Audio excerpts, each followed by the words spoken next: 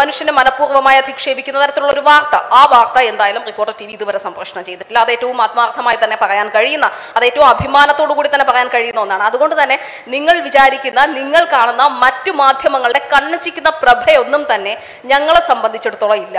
മാപ്ര എന്ന പേര് വരുമ്പോൾ ശരിക്കും പറഞ്ഞാൽ ആ വിളി കേൾക്കുമ്പോൾ ഞങ്ങൾക്ക് ഒന്നുകൂടി ഒന്ന് ആലോചിക്കണം. ഞങ്ങൾ കൊടുക്കുന്ന വാർത്തയിൽ എത്രത്തോളം വസ്തുതയുണ്ട്, ഞങ്ങൾ ഈ കൊടുക്കുന്ന വാർത്തകൾ എത്രത്തോളം. അത് നന്നായി കേട്ടോ, ആ ഒരു വിളി ചിലരൊക്കെ ഡിസർവ് ചെയ്തിരുന്നതാണ്. അത് ഗംഭീരായി, ആ വിളി വേണം, അത് ആവശ്യം ഉണ്ടായിരുന്നതാണ്. നമ്മളെ പ്രൊട്ടക്ട് ചെയ്യാൻ BJP കൊണ്ടേ കഴിയൂ.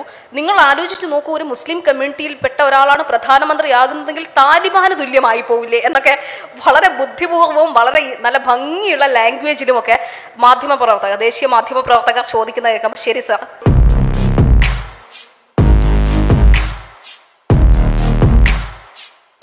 പൗരത്വ ഭേദഗതി നിയമവുമായി ബന്ധപ്പെട്ട് രാജ്യമെമ്പാടും തന്നെ വലിയ രീതിയിലുള്ള പ്രക്ഷോഭങ്ങൾ അരങ്ങേറിയ ഒരു കാലഘട്ടമായിരുന്നു. ഈ സമയത്ത് നമ്മളൊക്കെ തന്നെയും ദേശീയ തലത്തിൽ നടക്കുന്ന, പ്രത്യേകിച്ചും ദില്ലിയിൽ ഉൾപ്പെടെയുള്ള സ്ഥലങ്ങളിൽ നടന്ന ദൃശ്യങ്ങൾ നമ്മളൊക്കെ തന്നെയും ടെലിവിഷൻ വഴിയാണല്ലോ കണ്ടത്, പ്രത്യേകിച്ചും ദേശീയ മാധ്യമങ്ങൾ വഴിയാണ്. കാരണം നമ്മുടെ കേരള മാധ്യമങ്ങൾക്ക് പലയിടങ്ങളിലും ലിമിറ്റേഷൻസ് ഉണ്ടായിരുന്നു. പക്ഷേ ദേശീയ മാധ്യമങ്ങൾ, ടൈംസ് നൗ പോലുള്ള, റിപ്പബ്ലിക് പോലുള്ള മാധ്യമങ്ങൾ ആ സമയത്ത് വലിയ രീതിയിൽ വ്യൂവർഷിപ്പ് നേടിയിട്ടുണ്ട് കേരളത്തിൽ. ആ സമയത്ത് ദേശീയ തലത്തിലെ മുഖ്യധാരാ മാധ്യമങ്ങളിലെ ഒരു മാധ്യമ പ്രവർത്തകനായ സുഹൃത്ത്, JNUലൊക്കെ പഠിച്ച് ഈ ഇടത് സംഘടനകളുടെ ഒക്കെ ഭാഗമായിരുന്ന ഒരു സുഹൃത്ത്, ദേശീയ മുഖ്യധാരാ മാധ്യമങ്ങളുടെ ഒരു മാധ്യമ പ്രവർത്തകനാണ്. അദ്ദേഹത്തോട് അദ്ദേഹത്തിന്റെ എഡിറ്റോറിയൽ ഡെസ്കിൽ നിന്ന് പറഞ്ഞൊരു പ്രധാനപ്പെട്ട കാര്യം, നിങ്ങൾ ഒരു കാരണവശാലും ഈ പറയുന്ന പ്രക്ഷോഭകാരികളെ പോലീസ് ആക്രമിക്കുന്ന ദൃശ്യങ്ങൾ ഒരു കാരണവശാലും നിങ്ങൾ ഇങ്ങോട്ടേക്ക് അയക്കേണ്ടതില്ല, സെൻട്രൽ ഡെസ്കിലേക്ക് നിങ്ങൾ അയക്കേണ്ടതില്ല. നിങ്ങൾ അയക്കേണ്ടത് ഈ പറയുന്ന പ്രക്ഷോഭകാരികൾ ഏതെങ്കിലും തരത്തിൽ, അതായത് ഇങ്ങോട്ട് അടി കിട്ടിയാൽ ഒരടി നമ്മൾ എന്തായാലും തിരിച്ചു കൊടുക്കുമല്ലോ, ഇങ്ങോട്ട് എത്ര അടി കിട്ടും ആ തിരിച്ചടിക്കുന്ന ഒരൊറ്റ അടി, ആ ഒരൊറ്റ വിഷ്വൽ മാത്രം മതി ഞങ്ങൾക്ക്, ആ വിഷ്വൽ മാത്രം ഞങ്ങൾക്ക് സംപ്രേഷണം ചെയ്താൽ മതി. പറ്റില്ല എന്ന് പറഞ്ഞപ്പോൾ ഉടനെ അടുത്തത് അവരുടെ സ്വന്തം സ്ഥലമായ ഗുജറാത്തിലേക്ക്, അഹമ്മദാബാദിലേക്ക് അദ്ദേഹത്തിന് ട്രാൻസ്ഫർ ആയിരുന്നു. ഈ പണി വേണ്ട ചേട്ടാ, ഞാൻ പോവാണെന്ന് പറഞ്ഞ് അവൻ പരിപാടി അവസാനിപ്പിച്ചു പോയി. മാധ്യമ പ്രവർത്തനം തന്നെ അവൻ അതോടുകൂടി അവസാനിപ്പിക്കുന്ന ഒരു നിലയുണ്ടായി. ഇത് ഈ പറയുന്ന മുഖ്യധാരാ മാധ്യമങ്ങളിൽ ഉണ്ടാകുന്ന ഒരു സംഭവമാണ്. ദേശീയ മാധ്യമങ്ങളിൽ എത്രത്തോളം വലിയ രീതിയിൽ ഈ പറയുന്ന സംഘപരിവാർ ഇൻവോൾവ് ചെയ്തിട്ടുണ്ട് എന്നറിയാൻ നമ്മളെങ്ങും പോണ്ട. ഈ പറയുന്നത് പോലെ തെരഞ്ഞെടുപ്പ് ദിവസം ആവുന്ന സമയത്ത് എങ്ങനെയായിരിക്കണം, അതായത് പല ദേശീയ മാധ്യമ സുഹൃത്തുക്കളും പറഞ്ഞു കേട്ടിട്ടുണ്ട്, അതായത് എങ്ങനെയായിരിക്കണം നിങ്ങൾ സെലിബ്രേറ്റ് ചെയ്യേണ്ടത്. അതായത് ഇപ്പോൾ സ്വാഭാവികമായിട്ടും ഗുജറാത്ത്, ഉത്തർപ്രദേശ് പോലുള്ള സംസ്ഥാനങ്ങളിൽ BJPക്ക് ബദലായിട്ട് ഈ പറയുന്ന കോൺഗ്രസിനെ പോലുള്ള പ്രസ്ഥാനങ്ങൾക്ക് ഇതുവരെയും വളർന്നു വരാൻ കഴിഞ്ഞിട്ടില്ല. എന്തുകൊണ്ടാണെന്ന് എനിക്കറിയില്ല. പ്രാദേശിക കക്ഷികളാണ് അവിടെ പിന്നെയും BJPക്കെതിരെ ഫൈറ്റ് ചെയ്തുകൊണ്ടിരിക്കുന്നത്. ഈ സ്ഥലങ്ങളിൽ ഇപ്പോൾ ഈ ഗുജറാത്ത് ആണെങ്കിലും ഉത്തർപ്രദേശ് ആണെങ്കിലും ഒക്കെയുള്ള സ്ഥലങ്ങളിൽ ഇലക്ഷന്റെ റിസൾട്ട് വരുന്നതിന്റെ തലേ ദിവസം തന്നെ BJPയുടെ സംസ്ഥാന അധ്യക്ഷൻ ഈ പറയുന്ന എല്ലാ മാധ്യമങ്ങളുടെയും ഓഫീസുകളിലേക്ക് വിളിക്കും. നാളെ എങ്ങനെയാണ് ഇപ്പോൾ നമ്മൾ കാര്യങ്ങളൊക്കെ കൈകാര്യം ചെയ്യേണ്ടതെന്ന് ചോദിക്കും. ഉടനെ മാധ്യമപ്രവർത്തകർ ഞങ്ങൾ അങ്ങോട്ട് വരാം, അതായത് BJP ഓഫീസിലേക്ക് ഞങ്ങൾ വരാം, വന്നിട്ട് നമുക്ക് പ്ലാൻ ചെയ്യാം, അതായത് എങ്ങനെയായിരിക്കണം സെലിബ്രേഷൻ, എന്തായിരിക്കണം നല്ല വിഷ്വൽ ഇമ്പാക്റ്റ് ഉണ്ടാവുന്ന സാധനങ്ങൾ എന്ന് പറഞ്ഞ് അവിടെ പ്ലാൻ ചെയ്യുന്നത് മാധ്യമ പ്രവർത്തകർ പ്ലാൻ ചെയ്ത് ആ പ്ലാനിങ് അനുസരിച്ചാണ് കാര്യങ്ങൾ ഈ പറയുന്നത് പോലെ നമ്മുടെ മുന്നിലേക്ക് വരിക. ഇപ്പം നമ്മൾ കാണുമല്ലോ ഈ ഗുജറാത്തിലെ ഉത്തർപ്രദേശിലൊക്കെ തന്നെയും ഈ പറയുന്നത് പോലുള്ള സെലിബ്രേഷൻസിന്റെ വിഷ്വൽസ്, അതായത് ആദ്യത്തെ ഒരു 8 മണിക്ക് വോട്ടെണ്ണൽ ആരംഭിച്ച് ഏകദേശം ഒരു 9:30-10 മണിയോടുകൂടി ട്രെൻഡ് വരുമ്പോൾ തന്നെ വരുന്ന എടുത്തു പൊക്കുന്ന വിഷ്വൽസ് ഒക്കെ ഈ മാധ്യമ പ്രവർത്തകരാണ് ഈ പറയുന്നത് പോലെ ഈ പ്ലാൻ ചെയ്തിട്ടുണ്ടാവുക. അപ്പോൾ ഈ പറയുന്ന സത്യാനന്തരം എന്ന് പറയുന്നത് നിങ്ങളിലേക്ക് എന്ത് സത്യം എത്തണം എന്നുള്ളത് ഞങ്ങൾ തീരുമാനിക്കും, അല്ലെങ്കിൽ ഞങ്ങളെ സ്പോൺസർ ചെയ്യുന്ന ഭരണകൂടം തീരുമാനിക്കും എന്നിടത്താണ് കാര്യങ്ങളൊക്കെ തന്നെയും. ഇന്ത്യയിലെ മാധ്യമ പ്രവർത്തനം, ഇപ്പോൾ നേരത്തെ അരുണേട്ടൻ പറഞ്ഞതുപോലെ കേരളം കുറച്ച് വ്യത്യസ്തമായി നിൽക്കുന്നു, പക്ഷെ അവിടെയാണെങ്കിൽ പോലും വലിയ രീതിയിലുള്ള സെൻസേഷന് വലിയ രീതിയിൽ പ്രാധാന്യം കൊടുക്കുന്നുണ്ട്. ഞാൻ 10 വർഷമായി മാധ്യമപ്രവർത്തനം ആരംഭിച്ചിട്ട്. ഈ 10 വർഷം മുമ്പ് മാധ്യമപ്രവർത്തനം ആരംഭിക്കുന്നത് റിപ്പോർട്ടർ ചാനൽ വഴിയാണ്. അപ്പോൾ റിപ്പോർട്ടർ ചാനൽ എത്തുമ്പോൾ നികേഷ് കുമാർ പറയുന്ന ഒരു പ്രധാനപ്പെട്ട കാര്യം, നിങ്ങൾ ഈ പറയുന്ന എന്ത് വാർത്തയാണെങ്കിലും ആയിക്കോട്ടെ അതിന് പൊളിറ്റിക്സ് മതി, അതിന് യെല്ലോ വേണ്ട, നിങ്ങൾ മഞ്ഞ കൊടുക്കണ്ട, പൊളിറ്റിക്സ് മതി എന്ന്. പക്ഷെ ഈ 10 വർഷത്തിന് ഇപ്പുറത്തേക്ക് ഉണ്ടായിരിക്കുന്ന മാർക്കറ്റിൽ നിന്നുള്ള സമ്മർദ്ദം ചെറുതല്ല. ഈ പറഞ്ഞതുപോലെ ഈ നരബലി കേസിൽ ഇപ്പം നരബലി നടന്നു, 2 പേരെ നരബലിയുടെ പേരിൽ കൊലപ്പെടുത്തി എന്നുള്ളതാണ് എഡിറ്റോറിയൽ വാർത്ത. പക്ഷെ അതിൽ അപ്പുറത്തേക്ക് വരേണ്ടത് ഷാഫി എത്ര സ്ത്രീകളുമായി ലൈംഗിക ബന്ധം പുലർത്തിയിട്ടുണ്ട്, ആ സ്ത്രീയുമായി എത്ര പ്രാവശ്യം ലൈംഗിക ബന്ധം പുലർത്തിയിട്ടുണ്ട് എന്നുള്ള വാർത്തകൾക്കാണ്. അതിനാണ് കൂടുതൽ ഈ പറയുന്ന എഡിറ്റോറിയൽ വാർത്ത മാത്രം കൊടുത്താൽ അതിൻ്റെ ഗുമ്മില്ല. ആകെയുള്ള ഗുമ്മെന്ന് പറയുന്നത് ഈ പറയുന്ന കാര്യങ്ങൾ മാത്രമാണ്. എന്തുകൊണ്ടാണ് ഞാൻ എപ്പോഴും പറയും ഈ സോളാർ കേസ് എന്തുകൊണ്ടാണ് ഈ കേരളത്തിൽ ഇത്രമേൽ വലിയ രീതിയിൽ ചർച്ചയായത് എന്ന് ചോദിച്ചാൽ, ഈ സോളാർ കേസിന്റെ അതേ സമയത്ത് തന്നെ മറ്റൊരു ഇതുപോലെ സമാനമായൊരു തട്ടിപ്പ് കൂടി കേരളത്തിൽ ചർച്ച ചെയ്യപ്പെടുന്ന ഒരു സാഹചര്യമുണ്ട്. പക്ഷേ ഈ പറയുന്ന സോളാർ കേസിൽ സരിത എസ് നായർ എന്ന് പറയുന്ന ഒരു സ്ത്രീ ഉണ്ട്. അവിടെ ഈ പറയുന്ന മലയാളികളുടെ ഈ സെക്ഷൽ ഫ്രസ്ട്രേഷനെ ഒക്കെ തന്നെയും പ്ലീസ് ചെയ്യാൻ കഴിയുന്ന തരത്തിലുള്ള എല്ലാ ഫാക്ട്സും ഉണ്ട് നമുക്കവിടെ. അപ്പോൾ സ്വാഭാവികമായിട്ടും സരിത എന്ന് പറയുന്ന അത്യാവശ്യം മലയാളിക്ക് സംബന്ധിച്ചിടത്തോളം മലയാളിയുടെ സൗന്ദര്യബോധങ്ങളെ തൃപ്തിപ്പെടുത്തുന്ന ഒരു സ്ത്രീ അവിടെയുണ്ട്. അപ്പോൾ ആ സ്ത്രീയെ വെച്ചുകൊണ്ട് ആഘോഷിക്കാൻ, അതായത് മാധ്യമങ്ങൾക്ക് അതിന് വലിയ താല്പര്യം ഉണ്ടായിരുന്നു. അതോടൊപ്പം അതായത് ആ സമയത്ത് തന്നെയാണ് ഇതുപോലെ തന്നെ ഒരു വലിയൊരു അഴിമതിയെക്കുറിച്ച് വലിയൊരു കേസ് നടക്കുന്നുണ്ട്. പക്ഷേ ആ പറയുന്നതിൽ ഈ പറയുന്ന ഫാക്ട്സ് ഒന്നുമില്ല. അതുകൊണ്ട് തന്നെ മാധ്യമങ്ങൾ അത് നമസ്കരിക്കുകയും പൂർണ്ണമായും സോളാർ കേസിലേക്ക് ഈ കാര്യങ്ങളൊക്കെ തന്നെയും ഫോക്കസ് ചെയ്യുകയും ചെയ്യുന്നൊരു സാഹചര്യം ഉണ്ടായിരുന്നു. അപ്പോൾ നമ്മളെ സംബന്ധിച്ചിടത്തോളം ഈ സത്യാനന്തരം ഒക്കെ എന്താണ് എന്നുള്ളതാണ്. നമുക്കിപ്പോൾ വളരെ പരിചയമുള്ളൊരു കാര്യമുണ്ടല്ലോ, ഈ പറയുന്ന ഓമനക്കുട്ടൻ സഖാവിന്റെ വിഷയം. അന്ന് ആ വാർത്തയിൽ ഒന്ന് ഫാക്ട് ചെക്ക് ചെയ്തിരുന്നെങ്കിൽ അങ്ങനെ ഒരാളെ പൊതുമധ്യത്തിൽ അപമാനിക്കുമായിരുന്നില്ല. പക്ഷേ മാധ്യമങ്ങൾക്ക് ആ വാർത്ത കൊടുക്കാൻ കാണിച്ച അമിത താല്പര്യം ഉറപ്പിച്ച് പറയാൻ പറ്റും, അല്ലെങ്കിൽ നെഞ്ചിൽ കൈവച്ച് പറയാൻ കഴിയും. അങ്ങനെ ഒരു തെറ്റായ വാർത്ത റിപ്പോർട്ടർ ചാനൽ കൊടുക്കില്ല. അങ്ങനെ ഒരു വാർത്ത കൊടുക്കാൻ ഞങ്ങൾ അനുവദിക്കില്ല. ഒന്നുകൂടി അത് ക്രോസ് ചെക്ക് ചെയ്യാൻ ഏറ്റവും മിനിമം ഞങ്ങളുടെ എഡിറ്റർ തയ്യാറാകാറുണ്ട്. അപ്പോൾ ഈ പറയുന്നത് പോലെ സ്പൈസസ് ഒക്കെ കയറി പോകുന്നുണ്ട്, ഇല്ല എന്നൊന്നും പറയുന്നില്ല. പക്ഷേ തെറ്റായ ഒരു വാർത്ത, ഒരു മനുഷ്യനെ മനഃപൂർവ്വമായി അധിക്ഷേപിക്കുന്ന തരത്തിലുള്ള ഒരു വാർത്ത, ആ വാർത്ത എന്തായാലും റിപ്പോർട്ടർ TV ഇതുവരെ സംപ്രേഷണം ചെയ്തിട്ടില്ല. അത് ഏറ്റവും ആത്മാർത്ഥമായി തന്നെ പറയാൻ കഴിയുന്ന, അത് ഏറ്റവും അഭിമാനത്തോടു കൂടി തന്നെ പറയാൻ കഴിയുന്ന ഒന്നാണ്. അതുകൊണ്ട് തന്നെ നിങ്ങൾ വിചാരിക്കുന്ന, നിങ്ങൾ കാണുന്ന മറ്റു മാധ്യമങ്ങളുടെ കണ്ണിച്ചിക്കുന്ന പ്രഭയൊന്നും തന്നെ ഞങ്ങളെ സംബന്ധിച്ചിടത്തോളം ഇല്ല. ഞങ്ങളുടെ കുട്ടികളൊക്കെ വലിയ രീതിയിൽ ബുദ്ധിമുട്ടുകൾ അനുഭവിക്കുന്ന, ഞങ്ങൾക്ക് ശമ്പളവുമായി ബന്ധപ്പെട്ടൊക്കെ നിരവധിയായ പ്രശ്നങ്ങളൊക്കെ അഭിമുഖീകരിച്ചിട്ടുള്ള ആളുകളാണ്. പക്ഷേ റിപ്പോർട്ടർ ചാനൽ എന്ന് പറയുന്ന മാധ്യമ സ്ഥാപനത്തിന്റെ ഭാഗമായി നിന്ന് എനിക്ക് ഏറെ അഭിമാനത്തോടു കൂടി പറയാൻ കഴിയുന്ന കുറെ അധികം കാര്യങ്ങൾ ഈ പറയുന്ന പാർശ്വവൽക്കരിക്കപ്പെട്ട സമൂഹത്തിന് ഒപ്പം നിൽക്കാൻ എല്ലാ കാലത്തും കഴിഞ്ഞിട്ടുണ്ട്. ആ നിലപാടുകൾ കൃത്യമായി സ്വീകരിക്കാൻ കഴിഞ്ഞിട്ടുണ്ട്. സ്ത്രീകൾക്ക് വേണ്ടി ശബ്ദിക്കാൻ കഴിഞ്ഞിട്ടുണ്ട്. ദലിതിന് വേണ്ടി സംസാരിക്കാൻ കഴിഞ്ഞിട്ടുണ്ട്. ഇതൊക്കെ ഏറ്റവും ആത്മാർത്ഥമായി മാധ്യമ പ്രവർത്തനത്തിന്റെ അക്ഷരം തെറ്റാതെ പ്രവർത്തിക്കാൻ ആ സ്ഥാപനത്തിൽ നിന്നതുകൊണ്ട് മാത്രം കഴിഞ്ഞിട്ടുണ്ട്. പക്ഷെ അതുകൊണ്ട് തന്നെ മുഖ്യധാരാ മാധ്യമമാണ് എങ്കിൽ പോലും ഞങ്ങൾക്ക് ഈ പറയുന്ന കണ്ണച്ചിക്കുന്ന പ്രഭയൊന്നും തന്നെ ഇല്ല എന്നുള്ളത് ഒരു വസ്തുതയാണ്. അത് നിങ്ങൾ ഇപ്പൊ ഞങ്ങൾ പറയും, ഇതിപ്പോ ഒരു 100 പേരെ ഞങ്ങളുടെ ചാനൽ ചിലപ്പോൾ കാണുന്നുണ്ടാവുള്ളൂ. വേണ്ട, 100 പേര് കണ്ടോട്ടെ. പക്ഷെ ആ 100 പേര് കാണുന്നത്, അത് ഞങ്ങൾ പറയുന്നത് വസ്തുതാപരമായ കാര്യങ്ങളായിരിക്കും. ഈ സത്യാനന്തര കാലത്തെക്കുറിച്ച് പറയുമ്പോൾ അധികം ദൂരേക്കൊന്നും പോകണ്ട. നമുക്ക് ഈ കള്ളം എങ്ങനെയാണ് ഏറ്റവും വേഗത്തിൽ ഇങ്ങനെ സ്പ്രെഡ് ചെയ്യപ്പെടുന്നത് എന്നുള്ളതാണ്. ഈ 2019-ലോ 20-ലോ ആണ് എന്ന് തോന്നുന്നു, ഇപ്പോൾ ബ്രിട്ടീഷ് പ്രധാനമന്ത്രി ആയിരുന്ന ഡേവിഡ് കാമറൂണുമായി ബന്ധപ്പെട്ട ഒരു വാർത്ത. അതായത് അദ്ദേഹം ഓക്സ്ഫോർഡ് യൂണിവേഴ്സിറ്റിയിൽ പഠിച്ചുകൊണ്ടിരുന്ന സമയത്ത് ചില തെമ്മാടിക്കൂട്ടങ്ങളുമായി ഇടപെട്ട് അദ്ദേഹം ഒരു പന്നിയുടെ തലയിൽ ലൈംഗിക ദാഹം തീർത്തു എന്ന് പറഞ്ഞൊരു വാർത്ത പടച്ചുണ്ടാക്കുന്നത് ബ്രിട്ടീഷിലെ ഏറ്റവും ഒരു യെല്ലോ പത്രം എന്ന് തന്നെ പറയാൻ കഴിയുന്ന ഡെയിലി മെയിലാണ്. ഇതിനെ തുടർന്ന് അടുത്ത ദിവസങ്ങളിൽ പ്രക്ഷോഭമാണ്, വലിയ രീതിയിലുള്ള പ്രതിഷേധം ഉണ്ടാകുന്നു. ഡേവിഡ് കാമറൂൺ രാജിവെക്കണം എന്ന് പറയുന്നു.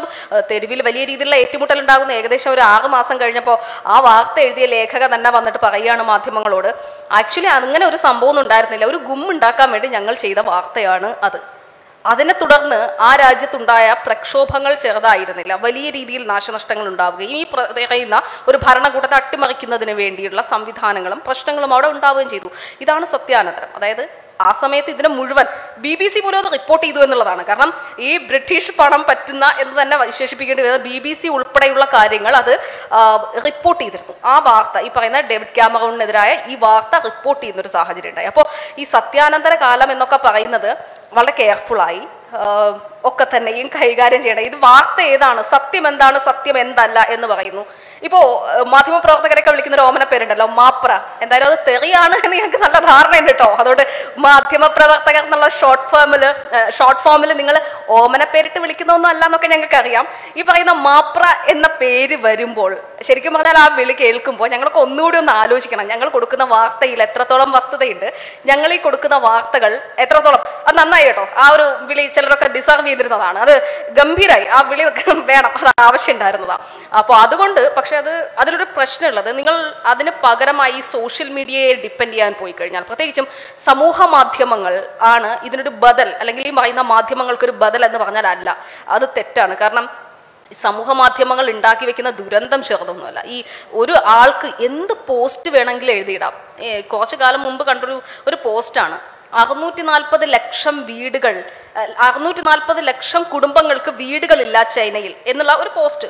അത് വലിയ രീതിയിൽ അങ്ങ് സ്പ്രെഡ് ആവുകയാണ്. 640 ലക്ഷം എന്ന് പറഞ്ഞാൽ 6.5 കോടിയാണ്. ചൈനയിലെ ജനസംഖ്യ എന്ന് പറയുന്നത് ഏകദേശം 150 കോടിയിലേറെയാണ്. അപ്പോൾ ഈ പറയുന്ന 6.5 കോടി ജനങ്ങൾക്ക് വീടില്ല, ശരിയാണ്, ഒരു രാജ്യത്തെ സംബന്ധിച്ചിടത്തോളം അത് നോർമലി സംഭവിക്കുന്നതാണ്. പക്ഷേ ഈ പറയുന്ന ഫേസ്ബുക്ക് പോസ്റ്റിൽ പറയുന്നത് 640 ലക്ഷം എന്നാണ്. ഈ 640 ലക്ഷം എന്ന് പറയുമ്പോൾ നമ്മളത് കേൾക്കുമ്പോൾ ഒരു വലിയ സംഖ്യയാണ്. 640 ലക്ഷം പേർക്ക് വീടില്ലേ, 6.5 കോടി എന്ന് പറഞ്ഞാൽ നമുക്കത് മനസ്സിലാവുമല്ലോ. കാരണം അതാണ് കുറച്ചുകൂടി അതിൻ്റെ എളുപ്പം. ഇങ്ങനെ ഉള്ള ഫേക്കായിട്ടുള്ള കുറേയധികം സംഭവങ്ങൾ ഈ പറയുന്ന സമൂഹ മാധ്യമങ്ങൾ വഴി ഇങ്ങനെ സ്പ്രെഡ് ചെയ്യാനുള്ള ശ്രമങ്ങൾ പല ഭാഗങ്ങളിൽ നിന്നും ഉണ്ടായിക്കൊണ്ടേയിരിക്കുന്നുണ്ട്. അതുകൊണ്ട് തന്നെ നിങ്ങൾ ഈ വിചാരിക്കുന്നത് പോലെ സമൂഹ മാധ്യമങ്ങളല്ല ഈ പറയുന്ന ട്വിറ്ററൊക്കെ അരുണേട്ടൊക്കെ നന്നായിട്ട് അറിയായിരിക്കും. കാരണം ട്വിറ്ററൊക്കെ തന്നെയും ഈ പറയുന്ന സംഘപരിവാരത്തിൻ്റെ ഒരു സെന്ററാണ്. ട്വിറ്ററിലൊക്കെ പോയിട്ട് നമ്മളൊരു പോസ്റ്റ് ഇട്ട് കഴിഞ്ഞാൽ അത് ഏതൊക്കെ തരത്തിലാണ് വന്ന് ആക്രമണം നടക്കുക എന്നൊക്കെ ഉള്ളതിനെ കുറിച്ച് നല്ല ധാരണയുള്ള ആളുകളൊക്കെ ഉണ്ടാവും, ഇവിടെ അരുണേട്ടൊക്കെ ഉണ്ടായിട്ടുണ്ടാവും. അപ്പോൾ ട്വിറ്റർ എന്ന് പറയുന്നത് നമുക്കൊരിക്കലും ഇപ്പോൾ ഒരു CPM അനുകൂല ഒരു വാർത്ത അതിൽ പോസ്റ്റ് ചെയ്യാൻ പറ്റില്ല. പ്രത്യേകിച്ചും ഇംഗ്ലീഷിലോ ഹിന്ദിയിലോ നമ്മൾ പോസ്റ്റ് ചെയ്താൽ തീർന്നു, കഥ അവിടെ അവസാനിച്ചു, കഥ കഴിഞ്ഞു എന്ന് എഴുതി കാണിക്കേണ്ടി വരും, ബോർഡ് വെക്കാം, കഥ കഴിഞ്ഞു. അതാണ് അവസ്ഥ. കാരണം ഈ പറയുന്നത് പോലെ ഉത്തരേന്ത്യയെ സംബന്ധിച്ചിടത്തോളം അല്ലെങ്കിൽ നാഷണൽ ലെവലിലൊക്കെ സംബന്ധിച്ചിടത്തോളം, സൗത്ത് ഇന്ത്യക്ക് അത്രയും പ്രശ്നമില്ല. ഈ നാഷണൽ ലെവലിൽ എല്ലാവരും വിചാരിക്കുന്ന കമ്മ്യൂണിസ്റ്റ് എന്ന് വെച്ച് കഴിഞ്ഞാൽ എന്തോ ടെററിസ്റ്റ് എന്നാണ്, ഐസിസിന് തുല്യമായിട്ടാണ് അവരവിടെ കാണുന്നത്. അപ്പോൾ നമ്മളിപ്പോൾ കമ്മ്യൂണിസ്റ്റിനെ സപ്പോർട്ട് ചെയ്തിട്ട് ഒരു വാർത്ത ഇട്ട് കഴിഞ്ഞാൽ ഉടനെ അത് ടെററിസ്റ്റ് സംഘടനയ്ക്ക് അനുകൂലമായിട്ട് വാർത്ത ഇടാൻ നാടല്ലേ. നിങ്ങൾ ഈ അർബൻ നക്സലാണ് എന്നുള്ള വിളി അതിൻ്റെ തൊട്ട് താഴെയുള്ള കമൻസ് ഒരു 30 കമൻസ് ഒക്കെ വരുന്നുണ്ടാവും. നിങ്ങൾ ഒരു അർബൻ നക്സലാണ്, നിങ്ങളുടെ സംസ്ഥാനം അങ്ങനെയാണ്, നിങ്ങളുടെ സംസ്ഥാനം പാകിസ്ഥാനോടൊപ്പം ചേരേണ്ട സംസ്ഥാനമാണ്, ഈ പറയുന്നത് പോലെ കമ്മ്യൂണിസ്റ്റ് ഭരണകൂടം എന്ന് പറയുന്നത് വലിയ തീവ്രവാദികളാണ്. ഈ തരത്തിലുള്ള കമ്മ്യൂണിക്കേഷനാണ് ദേശീയ തലത്തിലൊക്കെ തന്നെ നടന്നുകൊണ്ടിരിക്കുന്നത്. അത് പല മാധ്യമ സുഹൃത്തുക്കളോടും, പ്രത്യേകിച്ചും ദേശീയ തലത്തിൽ നിൽക്കുന്ന മാധ്യമ സുഹൃത്തുക്കളോട് സംസാരിക്കുമ്പോൾ വളരെ പ്രൗഡായിട്ട് പറയും, ഞങ്ങൾ റൈറ്റ് വിങ് ആണ്, അതായത് ഞങ്ങൾ വലതുപക്ഷക്കാരാണെന്നുള്ളത് ഭയങ്കര അഭിമാനത്തോടു കൂടി പറയും. അപർണ BJP സപ്പോർട്ട് ചെയ്യായിരിക്കുമല്ലോ അല്ലേ? നോ. എന്താണ് പൊളിറ്റിക്സ് എന്ന് ചോദിക്കുമ്പോൾ ഞാൻ എൻ്റെ പൊളിറ്റിക്സ് പറഞ്ഞു കഴിഞ്ഞാൽ ഉടനെ അയ്യോ നിങ്ങൾ ടെററിസ്റ്റ് ആണോ എന്നുള്ള ആദ്യത്തെ ചോദ്യം. ഞാനിങ്ങനെ ടെററിസ്റ്റോ, അത് നിങ്ങൾക്ക് എന്താണ് ഈ ടെററിസ്റ്റ് എന്നുള്ളൊരു ഫീൽ ഉണ്ടാക്കുന്നത്? അതായത് ഐസിസിന് ഈക്വൽ ആയിട്ടാണ് ദേശീയ തലത്തിൽ ഈ പറയുന്ന കമ്മ്യൂണിസ്റ്റ് പ്രസ്ഥാനത്തെ കണക്കാക്കി വെച്ചിരിക്കുന്നത്. അപ്പോൾ നിങ്ങൾ ചെയ്യുന്നതൊക്കെ തന്നെ ഭയങ്കര അതിന് ഏറ്റവും രസകരമായ കാര്യം ഈ പറയുന്ന കേരളത്തിൽ ഉണ്ടാകുന്ന ഈ പൊളിറ്റിക്കൽ മർഡേഴ്സിനെ ഒക്കെ വേറൊരു തലത്തിലാണ് അവിടെ അവതരിപ്പിക്കുന്നത്. ഈ പറയുന്നത് പോലെ ഈ കാസർഗോഡ് നിന്നൊക്കെ സിറിയയിലേക്ക് പോയ 40 പേരോ മറ്റോ പോയതിൽ അതിനെയൊക്കെ തന്നെയും അതായത് കമ്മ്യൂണിസ്റ്റ് ഭരണകൂടം അത് സ്പോൺസർ ചെയ്തിരിക്കുന്നു എന്ന രീതിയിൽ നരേഷൻ ക്രിയേറ്റ് ചെയ്യാൻ ഈ പറയുന്ന BJPക്ക് കഴിഞ്ഞിട്ടുണ്ട് ത്രൂ മീഡിയ. അതാണ് ഏറ്റവും രസകരമായ കാര്യം. ഈ പറഞ്ഞതുപോലെ അർണബ് ഗോസ്വാമിയും ഒക്കെ തന്നെയും വൈകുന്നേരം, അല്ലെങ്കിൽ രാഹുൽ ശിവശങ്കറും അർണബ് ഗോസ്വാമിയും ഒക്കെ വൈകുന്നേരം വന്നിരുന്ന് വളരെ ഗംഭീരമായിട്ട് ഈ സാധനമാണ് അവതരിപ്പിക്കുന്നത്. കഴിഞ്ഞ ദിവസം ഒരു ചർച്ച, ഈ കൗഹഗ് ഡേയുമായി ബന്ധപ്പെട്ട ഒരു ചർച്ച കാണാണ്. അപ്പോൾ ഈ മിറർ നൗ എന്ന് പറയുന്ന സംവിധാനത്തിൻ്റെ ഒരു എക്സിക്യൂട്ടീവ് എഡിറ്റർ, ഒരു പെൺകുട്ടി, ഒരു സ്ത്രീയാണ്, ശ്രേയയാണ് ഈ ചർച്ച ലീഡ് ചെയ്യുന്നത്. അപ്പോൾ ഈ ചർച്ചയിൽ പങ്കെടുത്തുകൊണ്ട് സംസാരിക്കുന്ന ആൾ, BJPക്ക് വേണ്ടി സംസാരിക്കുന്ന ആൾ പറയുന്നത് പശുവിനെ കെട്ടിപ്പിടിച്ചാൽ എന്താ അവരുടെ സംഘപരിവാറിന്റെ സ്ഥിരം പാറ്റേൺ ഉണ്ടല്ലോ, അതുകൊണ്ട് കുറച്ച് ഹെൽത്ത് ബെനിഫിറ്റ്സ് ഉണ്ടാവും, ശരീരത്തിന് നല്ലതാണ്, മനസ്സിന് നല്ലതാണ്, മാനസികാരോഗ്യം വർദ്ധിക്കുന്നൊക്കെ പറഞ്ഞ് ഇങ്ങനെ പറഞ്ഞുകൊണ്ടേയിരിക്കുകയാണ്. അപ്പോൾ ഉടനെ ഞാൻ വിചാരിക്കുന്നത് സ്വാഭാവികമായിട്ടും ഈ ആങ്കർ ഇടപെടും എന്ന് വിചാരിക്കുന്നിടത്ത് ഇദ്ദേഹം പറഞ്ഞതിനെ ഞാൻ പൂർണ്ണമായും അംഗീകരിക്കുന്നു. എന്താണ് നിങ്ങൾക്ക് പറയാനുള്ളത്? എനിക്ക് അന്ന് ആ സമയത്ത് ഹാർട്ട് അറ്റാക്ക് ഉണ്ടായില്ല എന്നേ ഉള്ളൂ. കാരണം മാധ്യമ പ്രവർത്തകർ ആ സമയത്ത് തെറ്റുകൾ തിരുത്തുക എന്നുള്ള ഇടത്ത് പക്ഷെ പലപ്പോഴും ദേശീയ തലത്തിലൊന്നും ഇത് നടക്കുന്നില്ല എന്നുള്ളതാണ്. അന്തർദേശീയ തലത്തിലേക്കൊന്നും പോകണ്ടേ. ഇന്ത്യയിലെ അവസ്ഥ ഇതൊക്കെ തന്നെയാണ്. 2024 ലോക്സഭാ തെരഞ്ഞെടുപ്പ് നടന്നതിന് ശേഷം ഈ പറഞ്ഞ 150 പ്രസ് ഫ്രീഡത്തിൽ ഇന്ത്യ 150 സ്ഥാനത്താണെങ്കിൽ അത് പിന്നെയും താഴേക്ക് വരാനുള്ള സാധ്യതകൾ മാത്രമേ കാണുന്നുള്ളൂ. അതിനും അപ്പുറത്തേക്ക് ഒരു സാധ്യതയും കാണുന്നില്ല. 2024 ഇലക്ഷൻ വളരെ ക്രൂഷ്യലാണ് എന്ന് നമുക്ക് ഒരു സംശയമില്ലാതെ പറയാം, അതിൽ ഇതുവരെ ഈ പറയുന്ന ഭാരത് ജോഡോ യാത്ര നടക്കുന്ന ദേശീയ തലത്തിൽ മഴവിൽ സഖ്യം രൂപപ്പെടുമെന്നൊക്കെയുള്ള പ്രതീക്ഷകൾക്ക് പോലും സാധ്യതകളൊന്നും ഇല്ലാത്തൊരു സാഹചര്യത്തിൽ എന്ത് ചെയ്യാൻ കഴിയും എന്നറിയില്ല. 2024 ഇലക്ഷൻ ഒരു ഈസി വാക്ക് ഓവർ ആയി പോകുമോ എന്ന് പോലും, അതായത് നമ്മളൊക്കെ ഇങ്ങനെ മനസ്സിൽ തന്നെ വിചാരിച്ചിരിക്കുകയാണ് 2024 വീണ്ടും തന്നെ BJP സർക്കാർ അധികാരത്തിൽ വരുമായിരിക്കും എന്നുള്ളൊരു ബോധ്യത്തിൽ അത് നോർമലൈസ് ചെയ്ത് നമ്മുടെയൊക്കെ ജീവിതത്തിന്റെ ആ തോട്ട് തന്നെ ആ ചിന്ത തന്നെ നോർമലൈസ് ചെയ്ത് നമ്മുടെയൊക്കെ ജീവിതത്തിന്റെ ഭാഗമാക്കി കൊണ്ടുപോയിക്കൊണ്ടേയിരിക്കുകയാണ്. അതിൽ മാധ്യമങ്ങൾ വലിയ രീതിയിൽ, പ്രത്യേകിച്ചും ദേശീയ മാധ്യമങ്ങൾ വലിയ രീതിയിൽ പങ്ക് വഹിക്കുന്നുണ്ട്. അത് കേരളത്തിലേക്കും അതിങ്ങനെ മെല്ലെ ഇങ്ങനെ വരാൻ തുടങ്ങിയിട്ടുണ്ട്. അതിൻ്റെ ആ ഒരു കാവിഛായയൊക്കെ തന്നെയും പലയിടങ്ങളിലും വളരെ രസകരമായിട്ടും നല്ല ഭംഗിയായിട്ടൊക്കെ ഇങ്ങനെ ഒളിച്ചൊക്കെ ഇങ്ങനെ ഭയങ്കര നിഷ്പക്ഷരായ മാധ്യമപ്രവർത്തകരാണ് കേട്ടോ ഞങ്ങൾ എന്നൊക്കെ പറഞ്ഞുകൊണ്ട് ഭയങ്കര രസകരമായിട്ട്, പക്ഷെ ആ സമയത്ത് ഇങ്ങനെ വെറുതെ മുണ്ടുപൊക്ക് നോക്കിയാൽ അറിയാം അടിയിൽ കാവിയിട്ടേക്കുന്നത്. അപ്പോൾ അമ്മാതിരി മാധ്യമപ്രവർത്തകരെയൊക്കെ ഇങ്ങനെ പർച്ചേസ് ചെയ്യാനൊക്കെ നമ്മുടെ മെല്ലെ BJPക്ക് ഇങ്ങനെ മെല്ലെ കഴിഞ്ഞു വരുന്നുണ്ട്. 2024 കഴിയുമ്പോൾ അത് പൂർണ്ണമാകും. അപ്പോൾ നമുക്കറിയാം എന്തായിരിക്കും ഇപ്പൊ ഈ പറയുന്ന പോസ്റ്റ് ട്രൂത്തിനെ കുറിച്ചൊക്കെ നമ്മൾ ആ സമയത്തിരുന്ന് സംസാരിക്കാനുള്ള ധൈര്യവും, അരുണേട്ട ഇപ്പൊ പറഞ്ഞ പോലെ തലയൊക്കെ ഉണ്ടാവും നോക്കിയാൽ മതി. അത് കുറച്ച് തലയൊക്കെ മുട്ടയൊക്കെ ആയതുകൊണ്ട് കല്ലൊക്കെ എറിഞ്ഞ് കഴിഞ്ഞാൽ പെട്ടെന്ന് പൊട്ടാൻ സാധ്യതയുണ്ട്. അപ്പൊ അതുകൊണ്ട് അധികമൊന്നും വൈകൽ ഉണ്ടാവില്ല, വേഗത്തിൽ തന്നെ ഇക്കാര്യത്തിലൊക്കെ തീരുമാനമാവും 2024 കഴിയുന്നതോടെ. അതുകൊണ്ട് മാധ്യമ പ്രവർത്തകരെ സംബന്ധിച്ചിടത്തോളം വലിയ വെല്ലുവിളികൾ നിങ്ങൾ ഈ പറയുന്നത് പോലെ വിമർശിക്കുക തന്നെ വേണം, ഇല്ല എന്നുള്ളതല്ല. പക്ഷേ ഈ പറയുന്ന മാധ്യമപ്രവർത്തകർ വലിയ രീതിയിലുള്ള സമ്മർദ്ദം അനുഭവിക്കുന്നുണ്ട്. പക്ഷേ അത് ദേശീയ തലത്തിൽ ഇങ്ങനെയല്ല കാര്യങ്ങൾ. ഈ പറയുന്ന പോസ്റ്റ് ട്രൂത്ത് എന്നുള്ളത് അവർക്കതൊരു പ്രിവിലേജ് ആണ്. കാരണം അവർ പറയുന്നത് ഈ പറയുന്ന ഉത്തരേന്ത്യയൊക്കെ സംബന്ധിച്ചിടത്തോളം ഏറ്റവും കൂടുതൽ ഹിന്ദു കമ്മ്യൂണിറ്റി ആണല്ലോ. നമ്മളെ പ്രൊട്ടക്ട് ചെയ്യാൻ BJP കൊണ്ടേ കഴിയൂ. നിങ്ങൾ ആലോചിച്ച് നോക്കൂ, ഒരു മുസ്ലിം കമ്മ്യൂണിറ്റിയിൽപ്പെട്ട ഒരാളാണ് പ്രധാനമന്ത്രിയാകുന്നതെങ്കിൽ താലിബാന് തുല്യമായി പോവില്ലേ എന്നൊക്കെ വളരെ ബുദ്ധിപൂർവ്വവും വളരെ നല്ല ഭംഗിയുള്ള ലാംഗ്വേജിലുമൊക്കെ ദേശീയ മാധ്യമപ്രവർത്തകർ ചോദിക്കുന്നത് കേൾക്കുമ്പോൾ ശരി സാർ, ഓക്കെ ശരി, അപ്പോൾ പരിപാടി അവസാനിപ്പിക്കാം എന്ന് പറഞ്ഞ് പോകേണ്ടി വരും. പലയിടങ്ങളിൽ നിന്നും എഴുന്നേറ്റ് പോകേണ്ടി വന്നിട്ടുണ്ട്. അപ്പോൾ ഈ പറയുന്നത് പോലെ 2024 കഴിയുമ്പോൾ ഈ പറയുന്ന മാധ്യമപ്രവർത്തന സ്വാതന്ത്ര്യവും സത്യവും സത്യാനന്തരവും ഒക്കെ എത്രത്തോളം റെലവൻറ്റ് വാക്കുകളായിരിക്കുമെന്ന് പോലും അറിയില്ല. വളരെ ബുദ്ധിമുട്ടേറിയ ഒരു സാഹചര്യത്തിൽ കൂടിയാണ് കടന്നു പോകുന്നത്. ഈ പറയുന്ന കണ്ടംപററി മീഡിയ ഒരിക്കലും അതിനൊരു പാരലൽ ഓപ്ഷൻ അല്ല. ഈ രാഷ്ട്രീയം, മാധ്യമപ്രവർത്തകർക്കിടയിലെ രാഷ്ട്രീയമൊക്കെ തന്നെയും വളരെ ഹാർഡ് കോർ പൊളിറ്റിക്സ് ഒക്കെ മനസ്സിൽ സൂക്ഷിക്കുന്നവർക്ക് പോലും പലപ്പോഴും അവരുടെ അഭിപ്രായവും രാഷ്ട്രീയവും നിലപാടുകളും പറയുന്നതിൽ പലയിടങ്ങളിലും പ്രശ്നങ്ങൾ അല്ലെങ്കിൽ നിലപാടുകൾ ഊന്നിപ്പറയുന്നതിൽ ചില ബുദ്ധിമുട്ടുകൾ, പ്രഷർ ഉണ്ടാകുന്നു എന്നുള്ളതാണ്. കാരണം സാധാരണ മാധ്യമപ്രവർത്തകർ പാവം മനുഷ്യരാണ്. കാരണം സാധാരണഗതിയിൽ നിങ്ങളൊക്കെ വാങ്ങുന്ന ശമ്പളം പോലും പല മാധ്യമപ്രവർത്തകർക്കും ഇല്ല. അപ്പോൾ വീട്ടിൽ അരി വാങ്ങണമല്ലോ, after all end of the day അവർക്ക് വീട്ടിൽ അരി വാങ്ങണമല്ലോ. അപ്പോൾ ഈ ഒരു പ്രശ്നം കൂടി മാധ്യമപ്രവർത്തകർ അഭിമുഖീകരിക്കുന്നുണ്ട്. അപ്പോൾ ഞാൻ പറയുന്നത് വെച്ചാൽ ഈ ട്രൂത്ത് ആൻഡ് പോസ്റ്റ് ട്രൂത്ത് എന്ന് പറയുന്നത് പോസ്റ്റ് ട്രൂത്തിന്റെ കാലമാണ്. വരാൻ പോകുന്നത് എന്തായാലും സത്യാനന്തരത്തിന്റെ കാലമാണ്. അതിൽ നിങ്ങൾ എന്ത് വിശ്വസിക്കണമെന്ന് നിങ്ങളുടെ ബോധ്യങ്ങൾക്കനുസരിച്ച് തീരുമാനിക്കുക എന്നത് മാത്രമാണ് പറയാൻ കഴിയുക. പക്ഷെ കണ്ണിൽ കാണുന്നത് പോലും തെറ്റാണ് എന്ന് പറയാൻ ആർജവമുള്ള തരത്തിലേക്ക് ചിലപ്പോൾ കാര്യങ്ങൾ മാറിയേക്കും എന്ന് മാത്രമേ എനിക്ക് പറയാൻ. അദാനി വിഷയം റിപ്പോർട്ടർ TV 5 ദിവസം ചർച്ച ചെയ്തു. ഒരു ചർച്ചയല്ല, ഒരു ദിവസം 3 ചർച്ച വീതം. അതായത് രാവിലെ 10 മണിക്കുള്ള ഞങ്ങളുടെ ചർച്ച, 3 മണിക്കുള്ള ചർച്ച, വൈകുന്നേരം 7 മണിക്കുള്ള ചർച്ച. പക്ഷേ ഈ പറയുന്ന ആദ്യത്തെ ദിവസം, അതായത് 3 മണിക്കുള്ള ചർച്ചയാണ് അദാനി വിഷയവുമായി ബന്ധപ്പെട്ട് റിപ്പോർട്ടർ ആദ്യം ചർച്ചയ്ക്കെടുക്കുന്നത്. ഒരു ദിവസം 3 മണിക്കാണ്. ഈ 3 മണിക്ക് നോർമലി ഞങ്ങൾ ഫേസ്ബുക്ക് വ്യൂവർഷിപ്പാണ് നോർമലി തന്നെ നോക്കാറുള്ളത്. ഞങ്ങൾക്ക് 3 മണി ചർച്ചയ്ക്ക് പൊതുവെ വ്യൂവർഷിപ്പ് ഉള്ള സമയമാണ്. ഈ 3 മണി ചർച്ചയ്ക്ക് അതിന് തൊട്ട് മുൻപുള്ള ദിവസം ഏകദേശം 75,000 പേരാണ് കണ്ടതെങ്കിൽ ഈ പറയുന്ന അദാനി ചർച്ച എടുത്ത ദിവസം 6.5K, അതായത് 6,500 പേരാണ് കണ്ടത്. എന്നിട്ട് പോലും അന്ന് 7 മണിക്ക് ശ്രീ MV നികേഷ് കുമാറിന്റെ ചർച്ചയും അതായിരുന്നു. പക്ഷേ അത് 3K, അതായത് 3,000 പേരാണ്. സാധാരണഗതിയിൽ അദ്ദേഹത്തിന്റെ ചർച്ച ഏകദേശം ഒരു 80,000-90,000 പേര് ഫേസ്ബുക്കിൽ കാണുന്നിടത്ത് 3,000 പേരാണ് കണ്ടത്. എന്നിട്ടും ഞങ്ങൾ അടുത്ത ദിവസം വീണ്ടും എടുത്തു. 3-ാമത്തെ ദിവസം വീണ്ടും എടുത്തു. 4-ാമത്തെ ദിവസം ഞാൻ 3PM ഡിബേറ്റ് പൂർണ്ണമായും അത് ആളുകൾ കാണുന്നില്ല എന്ന് മനസ്സിലാക്കിയപ്പോൾ ഞാൻ അത് ഒഴിവാക്കി. പക്ഷേ എന്നിട്ടും ചർച്ചകൾ ഞങ്ങൾ 5 ദിവസം തുടർച്ചയായി എടുത്തു. 5 ദിവസം തുടർച്ചയായി എടുക്കുന്നതിൽ മോദിയും അദാനിയുമായുള്ള ബന്ധത്തെക്കുറിച്ച് ഉൾപ്പെടെയുള്ള ചോദ്യങ്ങൾ ശക്തമായി ഉന്നയിക്കുന്ന സാഹചര്യം ഉണ്ടായിരുന്നു. 2024 ഇലക്ഷൻ സ്പോൺസർ ചെയ്യുന്ന അദാനി എന്നതുൾപ്പെടെയുള്ള കാര്യങ്ങളെക്കുറിച്ച് ശക്തമായി പറഞ്ഞിട്ടുണ്ട്. കൗ ഹഗ് ഡേ ഉൾപ്പെടെയുള്ള വിഷയങ്ങൾ ഞങ്ങൾ ചർച്ചയ്ക്കെടുത്തിട്ടുണ്ട്. ഈ പറയുന്ന നരേന്ദ്രമോദിയുടെ സർട്ടിഫിക്കറ്റ് വിവാദം ഉൾപ്പെടെയുള്ളവ കൃത്യമായി തന്നെ ചർച്ചയ്ക്ക് എടുത്തിട്ടുണ്ട്. 2024 ഇലക്ഷന് വേണ്ടി എന്ത് മാധ്യമങ്ങൾ ചെയ്യുന്നു എന്ന് ചോദിച്ചാൽ എൻ്റെ മാധ്യമം ചെയ്യുന്ന കാര്യം കൃത്യമായി BJPയുടെ സംഘപരിവാറിന്റെ കള്ളത്തരങ്ങൾ പൊള്ളത്തരങ്ങൾ പൊളിച്ചു കാട്ടാനുള്ള എല്ലാ ശ്രമങ്ങളും ചെയ്യുന്നുണ്ട്. എത്ര പേർ കാണുന്നുണ്ട്? എത്ര പേർ ആ ചർച്ചകൾ കണ്ടിട്ടുണ്ട്? നിങ്ങൾ എത്ര പേർ അതിനെ സപ്പോർട്ട് ചെയ്യുന്നുണ്ട്? നിങ്ങൾക്ക് അക്കാഡമിക്സ് ആയിട്ടുള്ള ചർച്ചകൾ വേണ്ട. അതേസമയം സ്വപ്നയോ സരിതയോ പറയുന്ന ചർച്ചകൾക്ക് 1 മില്യൺ വ്യൂവർഷിപ്പ് ഉള്ള ചർച്ചകൾ ഞാൻ എടുത്തു തരാം. എന്തുകൊണ്ടാണ്? നിങ്ങളുടെ താല്പര്യങ്ങൾ ഇതാണ്. അപ്പൊ സ്വാഭാവികമായിട്ടും വ്യൂവർഷിപ്പ് ഡൗൺ ആവുകയാണ്. ഈ സോഷ്യൽ മീഡിയയെ സംബന്ധിച്ചിടത്തോളം ഒരു 2-3 ദിവസം വ്യൂവർഷിപ്പ് ഒരേ സ്ലോട്ടിൽ ഡൗൺ ആയി കഴിഞ്ഞാൽ പിന്നെ അത് അപ്പാക്കി എടുക്കുക പറഞ്ഞാൽ ഡിഫിക്കൽട്ടാണ്. അപ്പോൾ സ്വാഭാവികമായിട്ടും ടോപ്പിക്ക് വിട്ടുപോകാനായിട്ട് ഉദ്ദേശിക്കും. ഈ പറയുന്ന ആത്മരോഷം കൊള്ളുന്ന ആളുകളിൽ, ഈ ആദർശം പറയുന്ന ആളുകൾ എത്ര പേര് ഈ സമയത്ത് ഈ ചർച്ച കാണുന്നു എന്നത് കൂടി ഞങ്ങളെ ഒന്ന് ബോധ്യപ്പെടുത്തി തരണം. നിങ്ങൾ ഈ ഇരിക്കുന്ന ഇത്രയും പേര് കണ്ടിരുന്നെങ്കിൽ ആ വ്യൂവർഷിപ്പ് കുറച്ചുകൂടി കൂടിയാണ്. ഇല്ലല്ലോ, കണ്ടിട്ടില്ലല്ലോ.